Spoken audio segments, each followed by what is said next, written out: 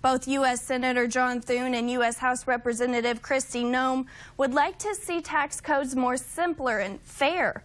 They say this will create greater growth in the economy, which would then translate into better paying jobs and higher wages. And one of the things we haven't seen a lot of lately are higher wages. People really in this country haven't had a pay raise now for almost 8 years. I think there's a lot of folks out there that if you tell them it's time to pay your taxes again, they kind of break out in a cold sweat. It's complicated. They always hope they did the process correctly, and we're trying to fix that.